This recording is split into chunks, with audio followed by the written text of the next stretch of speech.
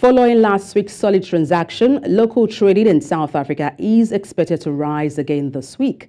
The U.S. jobs report fueled investor optimism that the Federal Reserve might be nearing the end of interest rate hikes, and last Friday, the JSE surged while the rand held steady at its best levels in 3 months.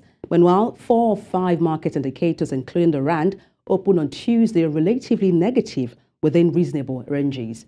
The rand opened relatively significantly weaker, though still remaining within reasonable ranges below the psychological barriers levels of 19 rand against the US dollar, of 23 rand against the UK pound sterling, and 20 rand against the European Union's euro. And to talk about these, I'm being joined on the news by an economist, Gabriel Crouse. Glad to have you join me, Gabriel. Good to be with you. Thank you.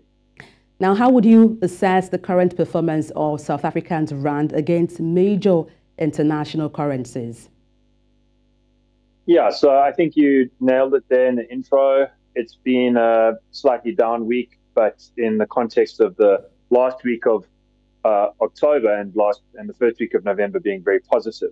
One of the reasons for that, I think, beyond what you mentioned in terms of the American government looking to slow down their interest rate hikes, which eases pressure on emerging markets around the world, is also the AGOA conference, the AGOA Forum, which is the name of the big trade deal between America and African countries, including South Africa, Nigeria, Kenya, etc. And there'd been some worries going into that the conflicts in the Middle East, the conflict in Ukraine, and other issues domestically might cause a rift. I think that the midterm view is that South Africa has a very weak position in AGOA and might actually be kicked out within a year. But none of that news came to the fore because it was based on domestic policy. And in terms of the foreign policy stuff, everyone held hands and kind of got along with the show. And so investors got to look forward to African countries, particularly South Africa, having direct access to US markets on over 1,800 goods for zero tariffs. That boosted investor confidence and I think contributed to last week's gains. But, then the news cycle moves along and we return to load shedding in South Africa and the likes, depressing investor confidence, and that's why seeing a bit of a dip again. Okay, Gabriel, how does the weak rand, for instance, affect the cost of imported goods and services for consumers in South Africa? Are there sectors largely hit by these? And if there are, what are they? Yeah, so, I mean, it directly negatively impacts our ability to import goods. South Africa runs trade deficits, meaning we import more than we export. So, sort of the big picture is that it kind of hurts everyone. But if you drill down to it, I think that the same old story plays out, which is in this country, we have a huge unemployed base of people that are living on the breadline, and imported foodstuffs, imported clothes, basic textiles, and very importantly, the cost of transport, depends on the cost of petrol, basic energy commodities.